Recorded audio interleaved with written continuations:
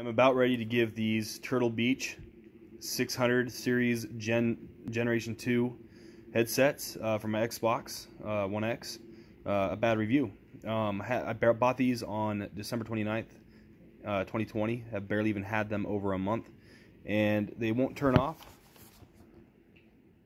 I was playing a game on my Xbox, and they just stopped working.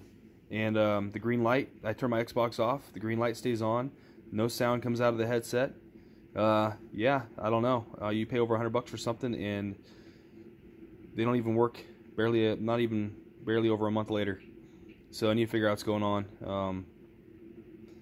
Yeah, I need to get a hold of the company, because right now these headphones are crap. Honestly, I like the first gen better than the second gen. You know, you kind of get used to them after using them for a minute, but this right here, in fact, I can't even connect it to my Xbox, and there's no sound coming from the headset, and you can't even power the headset down, and it won't connect. Massive issue here. I mean, like I said, barely even had them over a month, and already having massive issues. Not to mention, during in-game play, they constantly disconnect or have connection issues with the Xbox itself. So maybe there's some kind of hardware design. I don't know what's going on, but all I know is this headset, you know, I hope I can get my money back.